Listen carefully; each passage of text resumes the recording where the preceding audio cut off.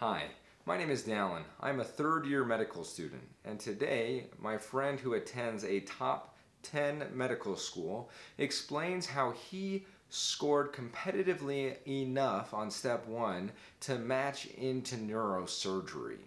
Now, he did this by studying only for 3 months total with only a 6-week dedicated period. He, in this interview, goes into the resources that he used as well as the timeline of his study schedule. So with that, let's go ahead and jump into the interview. We've done some step 1 studying together, and I know you scored well enough to get into neurosurgery where it's not going to be an issue for you. Would you mind just, before we finish, just giving a quick, maybe 2-minute rundown on how you studied for step 1 and things you did well, and then maybe things you wish you would have done different? Yeah, so UWorld I feel like is key, and if I had done it differently, I really would have approached Zenki like aggressively and consistently from an earlier time, because all the answers are in there. It's so frustrating, but they really are. And you kind of learn the material through Zenki and then solidify it through UWorld, and that's like a pretty strong combination. Obviously going through what's it called, first aid, but all of first aid is in Zenki. And so I don't know, what I did was I went through first aid and took detailed notes, and I kind of did Zenki off and on. I wish I'd done it more. And then I really aggressively pursued UWorld, and that was very helpful as well. And then took the appropriate amount of practice tests. I think I took like 4 or 5 or something like that. The 2 ones from UWorld and then a couple of MBMEs. And yeah, it went good. I didn't knock it out of the park, but I definitely scored, in the average neurosurgery score, so that's all I care about.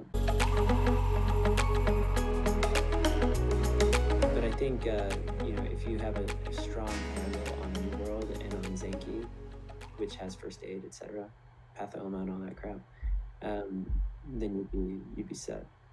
So did you use, so you talked about first aid, pathoma, Zenki, UWorld, NBMEs. Did you use any other resources?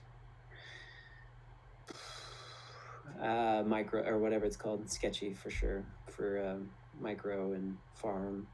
Some of the pathology as well that they have there is very helpful. But I think the strongest is for micro. Yeah, no, I agreed. I didn't use it even for any of the pathology. I thought it was too... It gets pretty convoluted, honestly.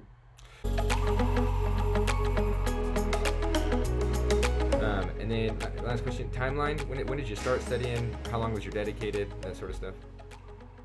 So I started studying, I think I really started studying hard in like February. And then I took the test May 3rd. So I started hard in February and then started going through, UWorld, and I did 2 passes of UWorld, I think, yeah. And then I had like 4 or 5 weeks of dedicated. But like my last couple months of class were pretty light. And so I'd say like probably 6 weeks of dedicated is good. Okay. And then I took it May 3rd. So you only studied for about 3 months, real hard. Yeah.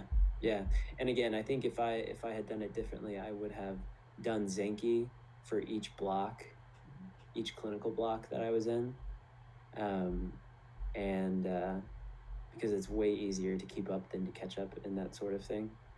And then reviewed that religiously with UWorld during my kind of pre-dedicated time, like in February, March, and then during April, late March, early April and on, I would have, really hit the UWorld hard and stuff like that. Yeah, and that's how I would have done it if I could have done it over again. I mean, Zenki's like 20,000 cards or something insane.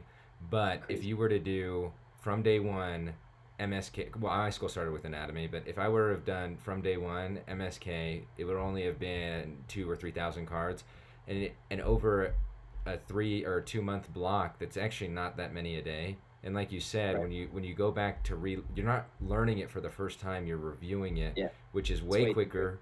Yeah. And you'll be able to understand the nuances of the questions much better because you're not trying to learn the actual concept. You're just trying to understand how MBME is going to ask it. Yeah, you're just like really strengthening the synapse at that point because all the connections have already been made, and it's all, you can really blow through Anki real fast if you already have a good, you know, baseline knowledge of everything. So I'd say learning through Sketchy, Pathoma, First Aid, and Zenki the first time, you know, when you're in your clinicals, and then just reviewing, strengthening those synapses with reviewing your Zenki cards and solidifying everything with your world questions and NBME questions. All right, Kent. Well, I appreciate it. If there's, would you mind answering further questions if people email me and I can get it to you if anyone has questions about being a dad in med school or a parent or getting into a top 10 program, interviewing, all that stuff? Do you care if I forward those on to you? No, not at all. 100%. Always happy to help. All right, Kent. Well, I appreciate it. Yeah, man. I hope you enjoyed the video and the tips that Kent was able to give. If you did, go ahead and give me a thumbs up, and if you didn't, let me know in the comments below.